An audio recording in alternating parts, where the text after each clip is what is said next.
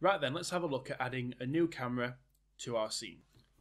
So the way that you do that, let's just go back over here, is we are going to go to Create, and then from that menu we're going to choose Cameras, and there is a camera. So we'll click on that, and you won't see anything because it's created at the origin and we already have stuff in the way.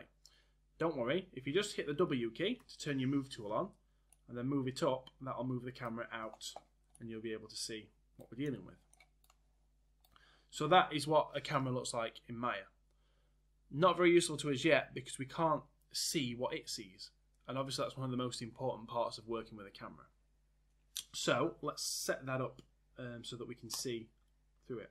So if you tap your spacebar like I just did there, that will bring up your 4-view, and these are your orthographic views. What we're going to do is sacrifice one of these so that we can animate with it. I think the one that I want to sacrifice, I want to keep my top one because it's quite good for positioning the camera.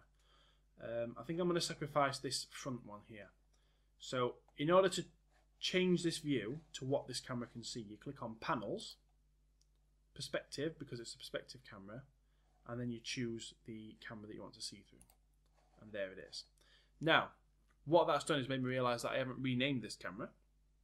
So I'll do that now while I've got it selected. There's camera 1, so if I click on that, I'm just going to call it Shot Cam. Like so.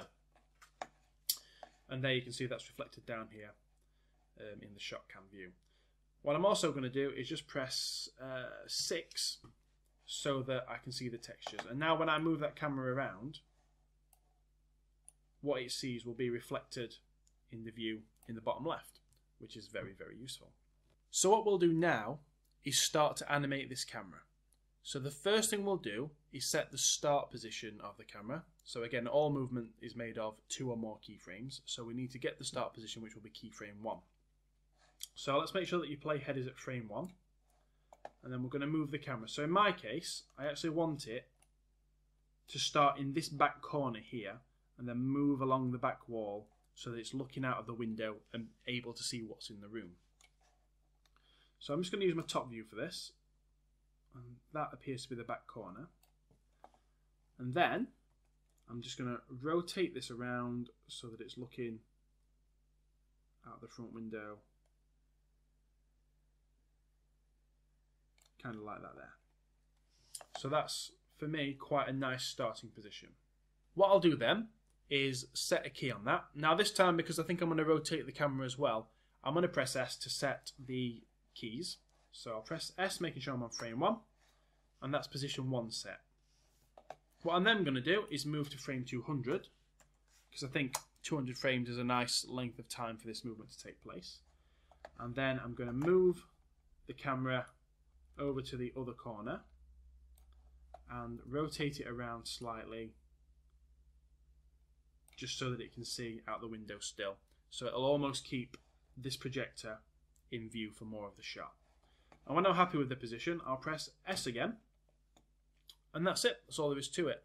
You've created your first camera movement in Maya. All that's left to do is to preview that. So I'm going to show you it not working first so that you'll know what to do if it happens to you.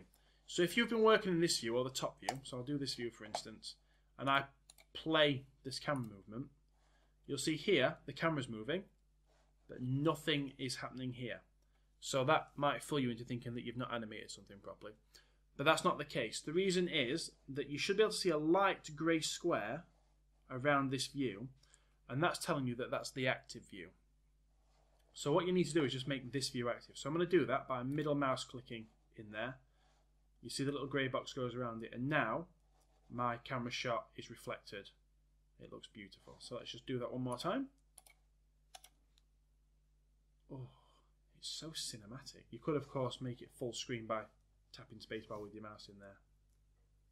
Oh, that is like cinematic genius. Okay, so that's that step done. We've created a very simple camera movement. What we'll do in the next step is create a play blast to preview that in a video format.